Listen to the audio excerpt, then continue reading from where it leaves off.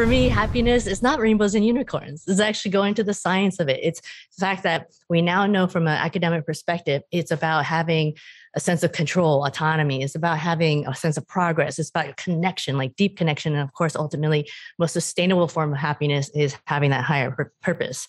So why I think it is possible for everyone to get to this place, if not necessary, because our time is so short on, in this world, is that we just really need to have that reflection within ourselves.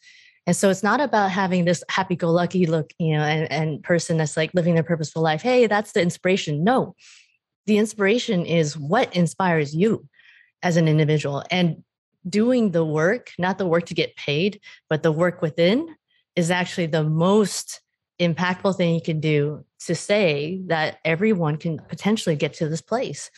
But it is hard work. I call it the easiest hard thing you'll ever do in life. Because you can't compare it to Louise. You can't compare it to you. Like, obviously, you know what you're doing.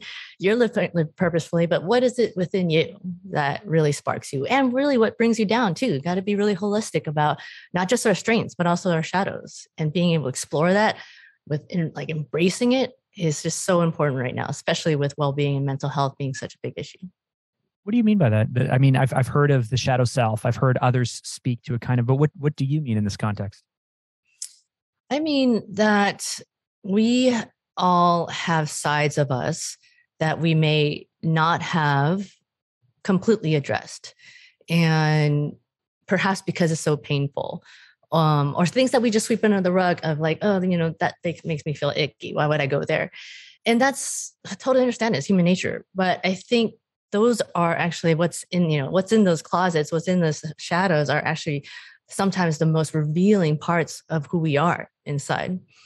And revealing in the sense of, if I can address those things, then I can actually live that much more fully. It's like not cliche when you say, you got to hit your lows to hit your highs. It's like actually true, because if you think about this one way, we have an exercise called Happiness Heartbeats. It's talking about you're the star of your own show. What are your highs in life? What are your lows in life? And the lows are so important because every time you think about those lows, think about like what you were thinking, what you're feeling, and how crappy it was. And then think about the next high that you were at that came eventually after. It's understanding those low moments that gives you the fuel and a huge reminder that you'll get to the next high somehow because you've done it before.